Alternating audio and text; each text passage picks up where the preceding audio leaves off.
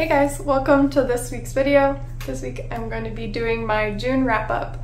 So I'll be talking about all the books that I read in June, as well as all of the crochet projects that I did in June.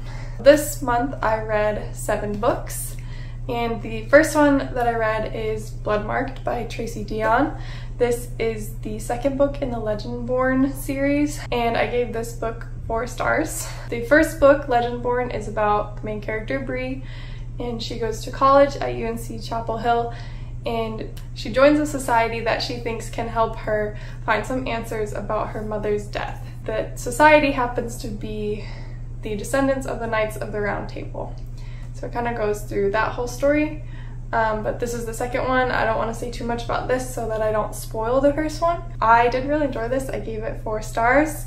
There was more of my favorite character. His name is Selwyn. He's right here on the cover. And I just loved seeing him interacting with the main character. This book had some new characters and some new settings that were really interesting, so I really enjoyed that. And also you get to learn a lot more about Bree's mom's heritage, so Bree's heritage, and a lot more about the Order as well. And it just gets really exciting, so I'm looking forward to the rest of this series for sure. The next book I read is Garden City by John Mark Comer. The little tagline here is Work, Rest, and the Art of Being Human. I did a little buddy read with 2 of my friends on this book. We all read it together and had a few little FaceTime meetings about this book, and I really enjoyed it. This is the only nonfiction that I read this year. It's Christian nonfiction, and it talks about how your work, so like your career and your job, relate to your faith, which is a topic that I think about a lot, and I just really enjoyed his take on it, and it gave me some new perspective changes on my faith in general and just how my life as a whole relates to my faith. And I would really recommend this book for people who think about that topic, about how your job and career relate to your faith. But I did not rate this book because I don't really know how to rate nonfiction, but I really enjoyed it and I recommend it, and I kind of annotated and highlighted and stuff like that. Then I read a book on my Kindle. I read Beach Read by Emily Henry, and this book is about January. Her dad passes away and she finds out that he has a lake home and he gives her the keys, and so she goes there for the summer because she wants to sell it, but she also wants to spend some time there trying to finish up her book. She's an author, and the guy next door, his name is Gus, is actually somebody that she went to college with.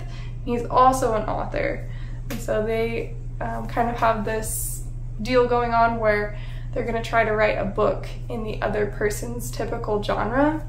So I thought that premise was really interesting. I loved the setting, just being at the lake, and it's kind of like small town vibes a little bit.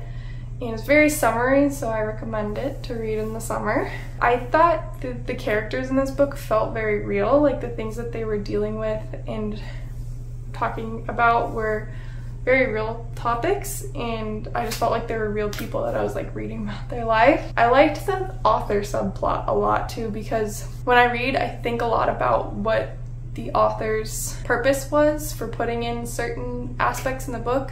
So it was cool to read about like how they do research and how they turn like their personal stories, kind of put that in the book as well.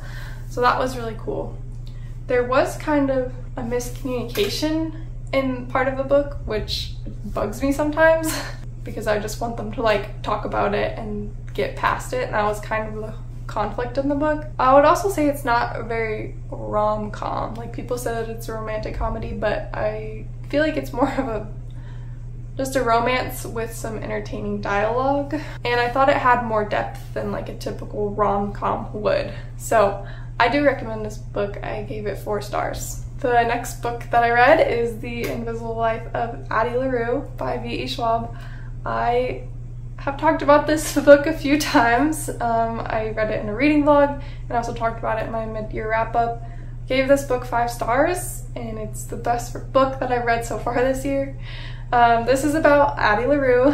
She was born in like the 1600s, and she is arranged to marry someone that she does not want to marry.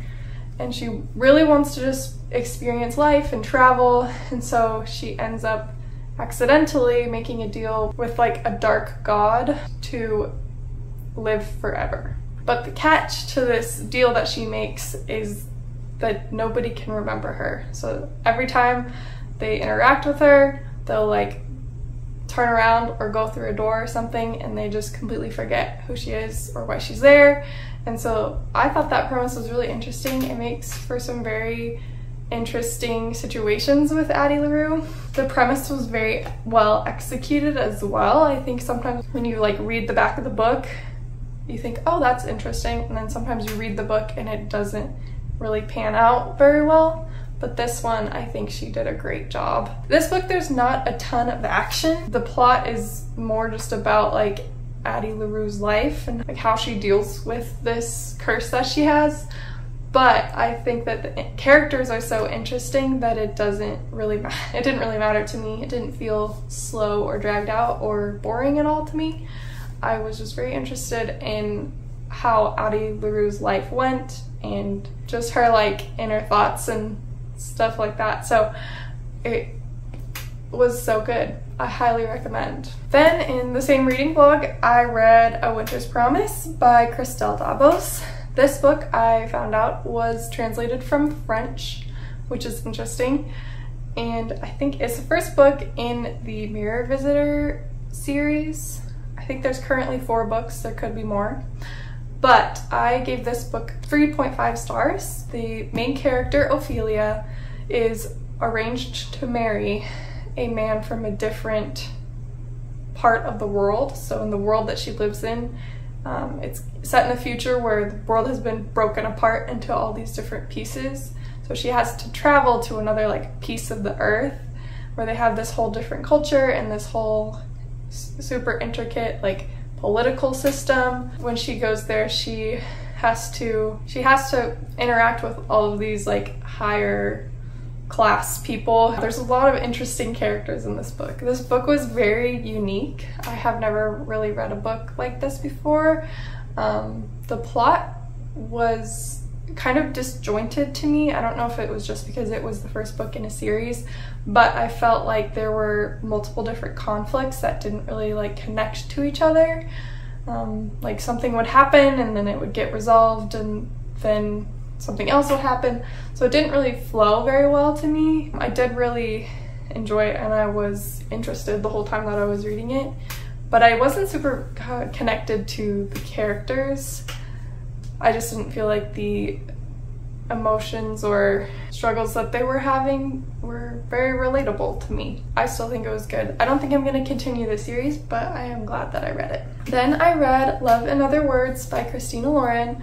This is a contemporary romance book, and it is about Macy, who grew up going to this like weekend home with her dad. Like whenever they wanted to get away, they would go to this weekend home, and the neighbor at that weekend home is Elliot, and so she grows up with Elliot pretty much, seeing him on the weekends and holidays and stuff like that, and they become best friends. And the story is told in a then and now perspective, where it talks about Elliot and Macy getting to know each other and growing up, going through middle school and high school, but it also flashes forward to 10 years in the future where they're seeing each other again for the first time in 10 years because they didn't speak for 10 years. And you don't know why. The flash forward scene is like them like rekindling their friendship and relationship and stuff like that. And it's kind of leading up to this moment where you find out why they didn't speak for so long. I gave this book 4 stars. I did really enjoy it. The characters, because of how she wrote them to like grow up with each other and be childhood best friends, felt like they really belonged together. They really like understood each other, and I think it's pretty hard to write that sort of connection between characters in a book. So I guess Christina Lauren is 2 authors, but they did a really good job with that part of it, because I did feel that connection between the characters. I also really enjoyed the then and now timeline. I think that kept things moving really well. When you were in one perspective, you were like excited to get to the next one, and it just like really kept you reading, and it gave it a little bit of diversity between the chapters. So that was really fun. The characters did have some conversations that I felt like it would be too awkward for teenagers to talk about. And they kind of felt a little bit unnecessary. Like, the topics of their conversations just didn't seem like they needed to have those conversations. That was really my only criticism. Otherwise, I really enjoyed this. I thought it was a really sweet love story. And yeah, I would recommend. The last book that I read in June is The Traitor's Kiss by Erin Beatty. This book is about Sage, and she becomes the apprentice to the matchmaker in their kingdom. So she is given the job to like help this matchmaker choose brides to go to this event where they're supposed to meet their husbands and stuff like that. And she has to pretend to be one of the brides as well while they're like on this journey to get to the event. And she meets a soldier along the way, and then she ends up becoming a spy for the soldiers. And they're staying in certain households along the way of like higher lords, and Sage is helping the soldiers spy on these lords in the households because the kingdom is on a brink of war that these lords are involved in. This book I gave 3 stars. I don't know if this makes sense. When you're reading a fiction book, you kind of need to be convinced that the characters are like realistic, even if like the events obviously are not realistic. You kind of have to have that like convincing aspect of the book for it to be like enjoyable and for you to really feel that escapism of like being in a different world. And I just didn't get that with this book. I'm not sure what it was. I feel like it was just the writing didn't feel super mature to me. I do think this is the author's debut novel, so that could be the reason. But the plot was pretty good. I just think the characters weren't supporting it very well. Even though the plot like was interesting and it was like a good driving force for the book, the characters' actions and especially their dialogue just didn't feel very like convincing to me. So I don't think I'll be continuing this series. I'm glad that I was able to read it and knock one more book off my TBR. That's the last book that I read in June. For crochet projects, the first thing that I made is a book cover for my sister. Just like a little sleeve to put your book in case you're like putting it in your bag, it'll protect the pages.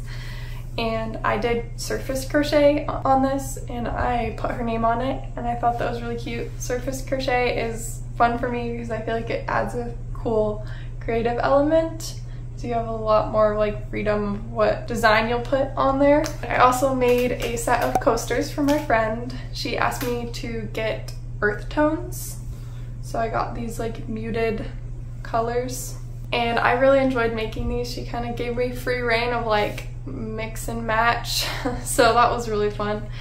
I think coasters are like the perfect size project because you feel very accomplished, and it only takes like less than an hour to make one coaster. And I would also honestly recommend making coasters as your first crochet project if you're interested in making crochet, because they are small but they're also useful, and they're also just a fun way to mix and match and be creative in that way. And then I also made, with the same yarn as the coasters, I made these bookmarks. They still have their ends that I need to sew in, but I just thought that the pattern was really fun. I love the colors. So I think this pattern is by Rich Textures Crochet, but I like to make them to use them in different books and match them to the covers and give them to my friends and things like that. So I also crocheted these on the plane. I like to crochet on the plane because it calms me when I'm feeling a little bit anxious. Those are all the crochet projects that I did in June. I really hope you guys enjoyed this video. Hope that you guys come back next week for whatever video I'll be posting. Leave me a comment what your favorite book that you read in June was. Thank you guys for watching, and I hope you have a great day. Bye!